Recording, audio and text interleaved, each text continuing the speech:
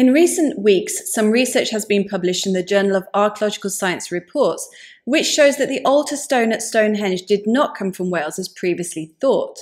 Unlike the other blue stones, it appears to have come from further afield than that. This rather startling update to the Stonehenge enigma coincided with me finally starting to read the monograph Stonehenge for the Ancestors Part 1.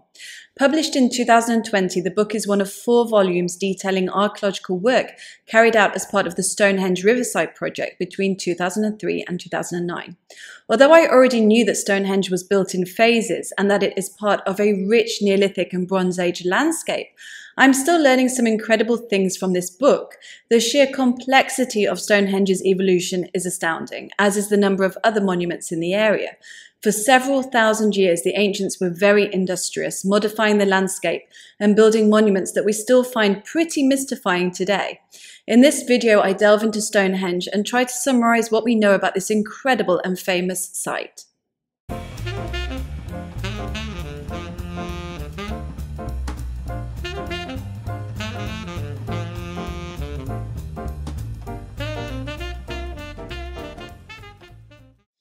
Stonehenge is widely believed to have been a ritual monument, with its solstitial alignments having significance for the Bronze Age people that built it.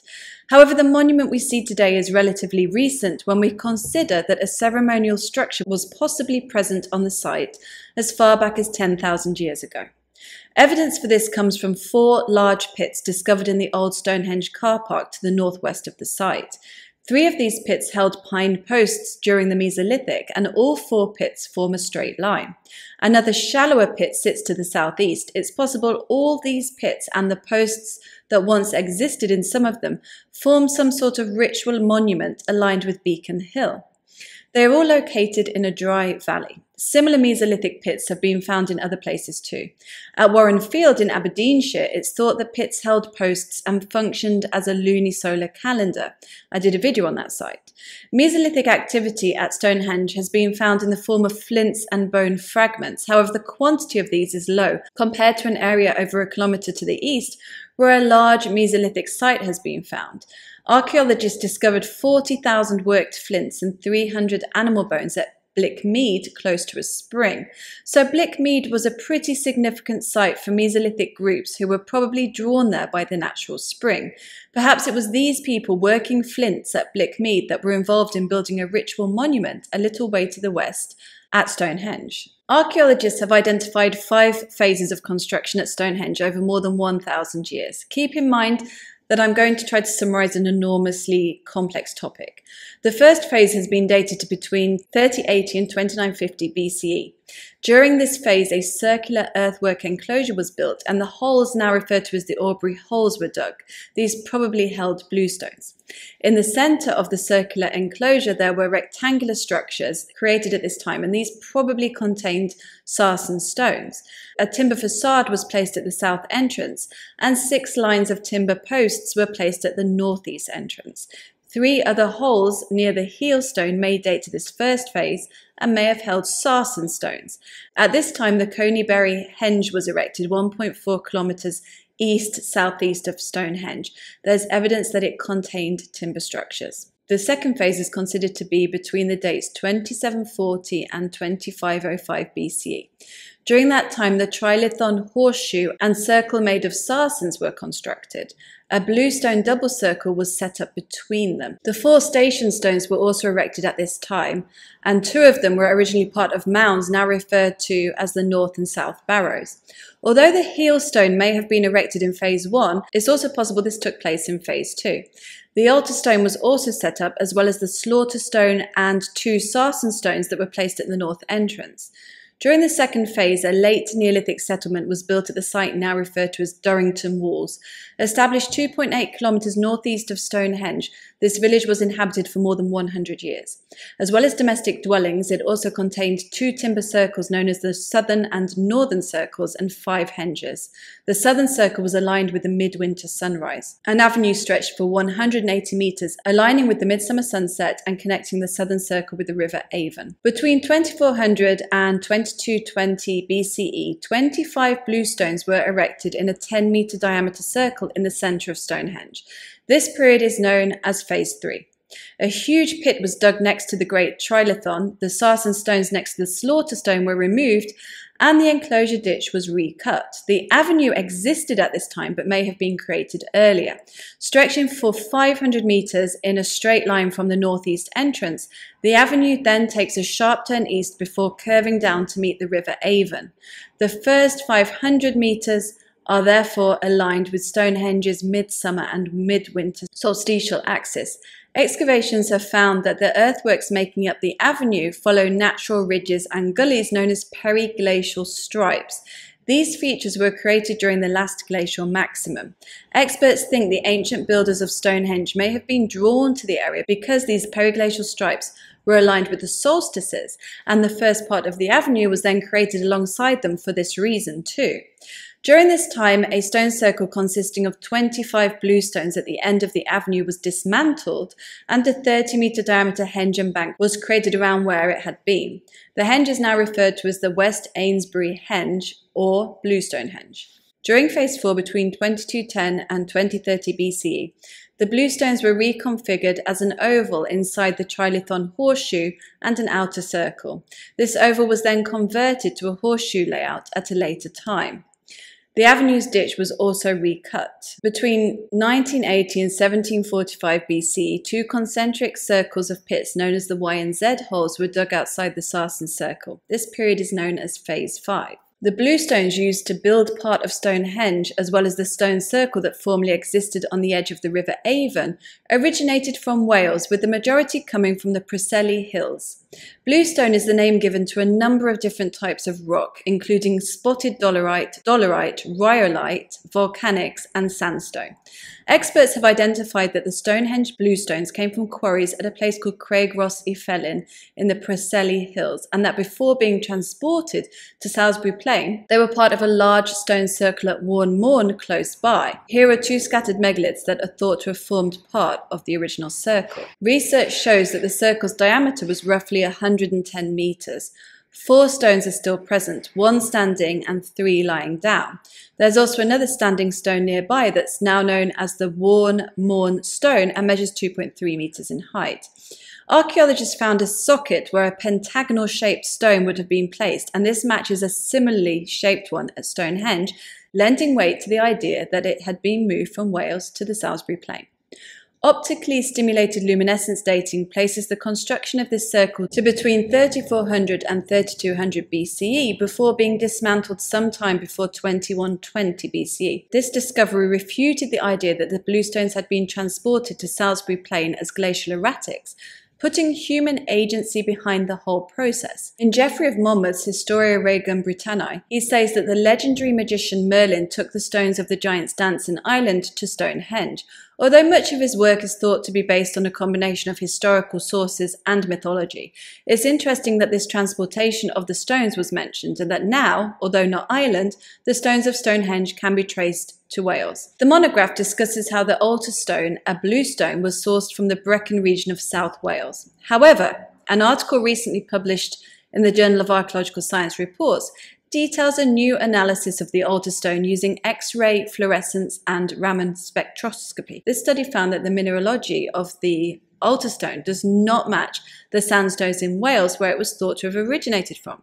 In fact, the concentrations of barite mean it may have been sourced from much further away, with Cumbria, Orkney, and Shetland all being tantalizing possibilities. The paper is not freely accessible, but there are a number of articles summarizing the results of the study, and part of me really wants the altar stone to have originated in Orkney. I imagine Orkney as a megalithic hub, inspiring the next generation to spread whatever knowledge is encoded in their stone monuments across Britain. Of course, we don't actually know what Stonehenge was used for. In 2022, archaeologist Timothy Darvill published a paper in the journal Antiquity suggesting that Stonehenge was actually a detailed calendar. It's long been known that Stonehenge's southwest to northeast axis aligns with the solstices, but Darvill argued that construction related to Phase 2 created a perpetual calendar for a tropical solar year of 365.25 days. It's thought there were 30 sarsen stones originally. Darville thinks the spacing between them indicates that they were divided into groups of 10, or decans.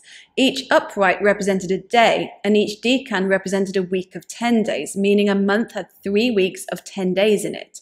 If the 30 uprights were then multiplied by 12, they produced 360 solar days. The 5 trilithons inside the circle, which form a horseshoe shape, would then have represented the 5 missing or epigomenal days. Since another day needs adding once every 4 years to account for the extra quarter day, Darville then suggests that the 4 station stones, of which 2 remain, may have been a way of tracking this extra day. Intriguingly, Darville also doesn't rule out that this calendar had a Mediterranean origin, since it's known that the ancient Egyptians had a 365-day solar calendar during the 3rd millennium BCE.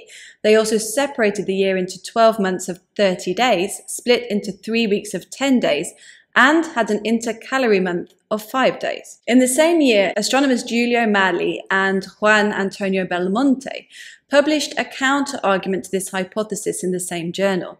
They brought up the point that no such calendar existed in the Bronze Age, since it didn't evolve to that level of complexity until the Ptolemaic period in Egypt. In ancient Egypt, the calendar consisted of 365 days and is often referred to as a wandering calendar because of its inaccuracy, as it didn't take into account the quarter day. The authors also argue that the number 12, which the 30 upright stones need to be multiplied by in order to mark a solar year, does not appear anywhere in the complex. There's also no obvious device that could have been used to signify which upright stone in the circle represented which day, which trilithon tracked which epigomenal day, or which station stone represented which quarter day. Mali and Belmonte also point out that other numbers are missed altogether in support of this hypothesis, such as the number of stones making up the trilithons. With regards to the solstitial alignments, the authors say, and I quote, "The Sarsen phase solstitial axis is not accurate in time because of the minuscule difference between the sunrise and sunset position for several days by either side of either solstice. So while the existence of the axis can be taken to demonstrate a calendrical function in the very broad sense, the mere existence of the solstitial axis provides no proof whatsoever for inferring that the builders counted the days in the year and conceived it as comprising a set number of days, be that 360, 365, or 365.25. The authors also cast doubt on what the original Sarsen stone structures may have looked like. Personally, I do think archaeoastronomy and calendars were reflected in ancient megalithic monuments, but I'm not sure exactly how. I think they went beyond solstitial and equinoctial alignments though. Darville's hypothesis is an interesting one, but it pretty much only applies to phase 2 of Stonehenge and the stones themselves. What about the structures, stone, timber and earthen, that were built both earlier and later? If it was meant to be a solar calendar, then surely we would see a gradual refinement of a rudimentary concept over the years. I think we put too much emphasis on solar alignments when lunar and stellar alignments were probably really important to the ancients too. If the ancients were mostly preoccupied with monitoring the seasons for agriculture or planning, then I can imagine understanding the solar year was vital to survival. Therefore, monuments would have been built to not only track it, but also to enact rituals dedicated to it. But since we don't know what sort of religion Neolithic cultures had, there's every reason to think they had complex cosmological ideas, probably including stellar and lunar phenomena as well, and some of this passed down to later civilizations such as ancient Egypt and Mesopotamia. There are many other notable ancient monuments in the vicinity of Stonehenge. I mentioned a few when discussing the various phases of the monument: Blue Stonehenge, the Durrington Walls, and Coomberry Henge. Just as at many other megalithic sites, cursuses were built nearby. The Greater Cursus was created 700 meters north of Stonehenge. This rectangular earthen enclosure measured 2.8 kilometers in length and 150 meters in width, and was oriented from east to west. An antler pick excavated within it was dated to between 3630 and 3370 BCE, so earlier than Stonehenge. Other cursuses in Britain have also been dated to earlier than the stone monuments they are built close to, so the original relationship between them isn't clear. Dating to around the same period as the Greater Cursus is the Lesser Cursus, 2 kilometers west-northwest of Stonehenge. Measuring 400 meters in length and 60 meters in width, it was originally half the size before being extended. Rather than remaining as a full enclosure, its east side was left open when it was enlarged. The site known as Durrington Walls refers to a late Neolithic settlement comprising houses 2 large timber circles called the southern and northern circles, 5 small henges, and a 180-metre long avenue connecting the southern circle to the River Avon. 2 of the small henges were built around houses, domestic dwellings, which is interesting. Towards the end of habitation, a timber circle was built around the settlement, followed by a henge with a diameter of 400 metres. In 2020, the Stonehenge Hidden Landscapes project revealed 20 massive pits measuring 20 metres in diameter and 5 metres or more in depth, forming a penannular ring with a 2-kilometre diameter around the site.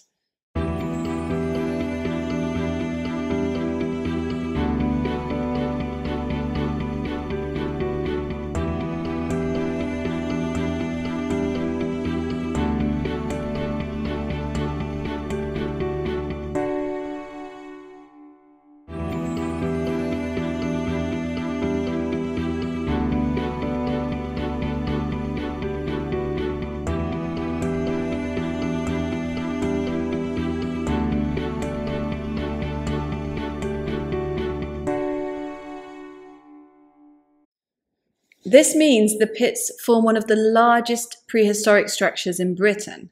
Close to Durrington Walls, a late Neolithic timber circle and henge measuring 100 metres in diameter was identified early in the 20th century. It's now known as Woodhenge. The timber posts were erected earlier than the henge. An early Neolithic pit, which has been named the Coombury Anomaly, was found 1.4 kilometres east-southeast of Stonehenge. Dated to between 3760 and 3700 BCE, the pit was full of pottery sherds and the bones of cattle, deer and pigs. Experts think it suggests a feasting event took place there. Archaeologists have also found evidence for other monuments within the Stonehenge landscape, including scattered megaliths, causewayed enclosures, timber structures, henges, and long barrows. These all date between the early Neolithic and early Bronze Age, so we are definitely looking at a dense ritual landscape. Even if there were practical reasons for all these structures, the sheer effort that would have gone into building them at a time when survival was difficult and the main priority shows that there must have been other reasons as well for such an intensive undertaking. This landscape is repeated throughout Britain, where Neolithic and Bronze Age structures run into their thousands overall. Considering the similarity between all the structures and the fact that stones were transported vast distances, it seems clear to me that the groups living in Britain in ancient times were connected in some way. What do you think? Let me know in the comments. I hope you enjoyed this video. It's a vastly complex subject which I will keep returning to. Don't forget to hit the like button if you haven't already. Thank you to my patrons and channel members, and I'll catch up with you next time.